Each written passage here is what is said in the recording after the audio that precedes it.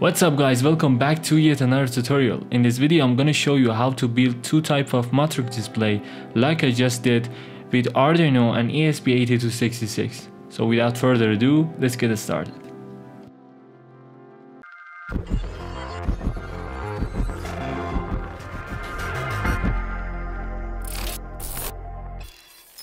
For our first build, I used 8x8 no-pixel matrix module and also a node MCU with ESP8266. Also, I add a MPU6050 to my circuit for future use.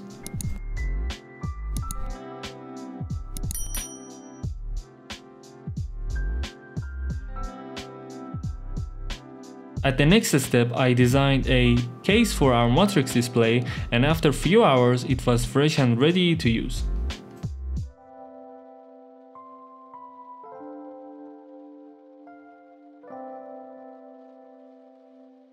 After some soldering, I start coding and testing my matrix. There is a little tip about matrix display. The arrangement of no pixel for matrix are two types. The no pixel of the module, like the one I used in this project, is continuous connected together. But in the second type, which also called zigzag, the next line of no pixel is actually will be reversed from the previous line. If you're using continuous or zigzag, you should define it in your code. Don't forget that because it will ruin your animation if you don't define it correctly.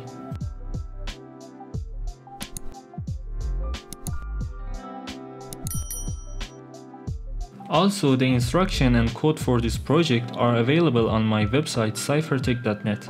I put tutorial link in the description down below, check it out. So if you are here until now, please consider subscribing, it's really helped me, and also we have cool project scheduled in future. I see you there.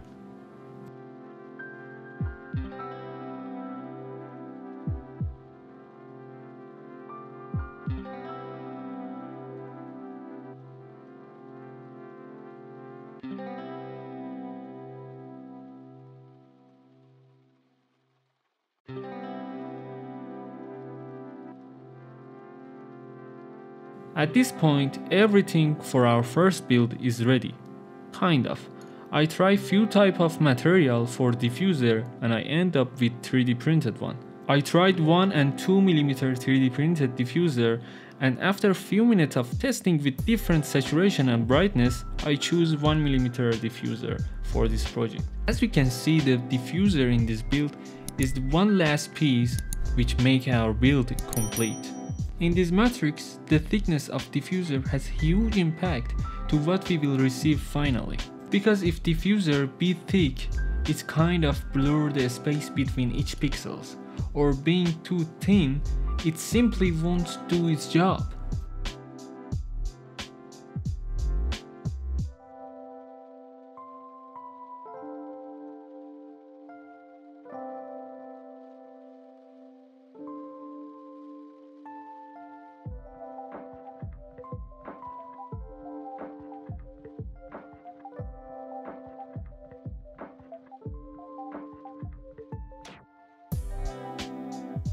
For our second matrix display, I simply used WS2812B NoPixel strip. The NoPixel type is same as the module I previously used.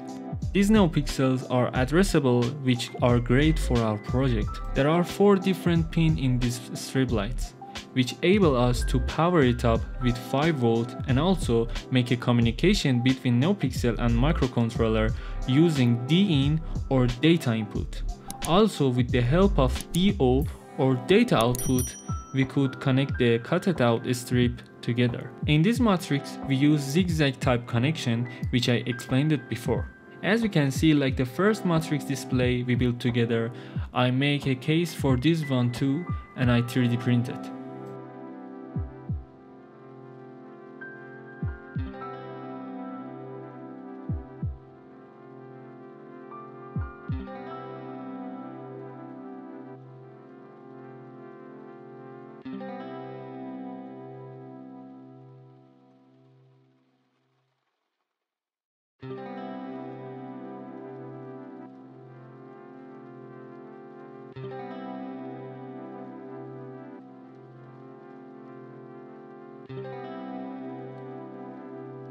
The reason I use ESP8266 for this project is that these microcontrollers has Wi-Fi compatibility. In simple words, we could control our device with web server or applications.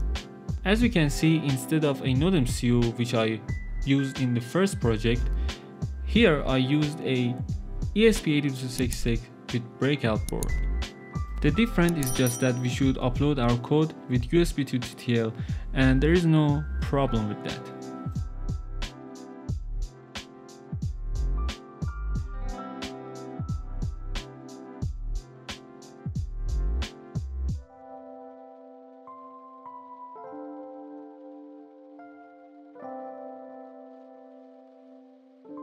At this point, both matrix display are ready, and let's see how they're doing with a little montage. And also before that, don't forget to subscribe to my YouTube channel, and I see you in the next video.